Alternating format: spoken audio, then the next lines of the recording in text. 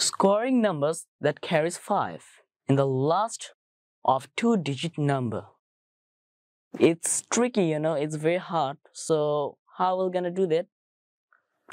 No problem, I'm there with you to solve this equation, solve this problem. So let me first introduce myself. As you know that I am Rizwan Ahmed Priyanto, an 8th grader obviously of American Public School and College. And guys, I'm also a Tesol learner, and in this video, I'm gonna show you how we can just square these numbers which carries 5 in the last digit.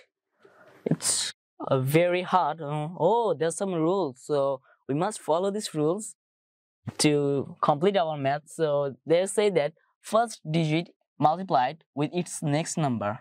So in this 75, in this number, the first digit is 7, so we're gonna multiply this with 7's next number. So what's 7's next number? It's 8 obviously. So we're gonna multiply it. 7 into 8, what does it come? 56. 7 8s are 56. Very easy.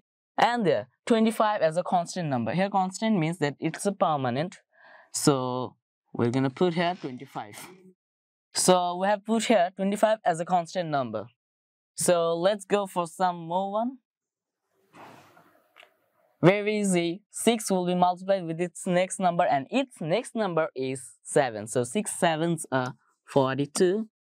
And that's 5. No problem. We'll just put here 25 as a constant number. That means permanent number. Like this. Very simple. And then 55. 5's next number is 6. So 5 6 are 30. And 5 into 5 is equals to 25. Very easy. So that was my presentation on squaring the numbers which have 5 in the last digit of two-digit numbers. So this video is now ending. So goodbye. Tata. Assalamu alaikum. See you in my next video.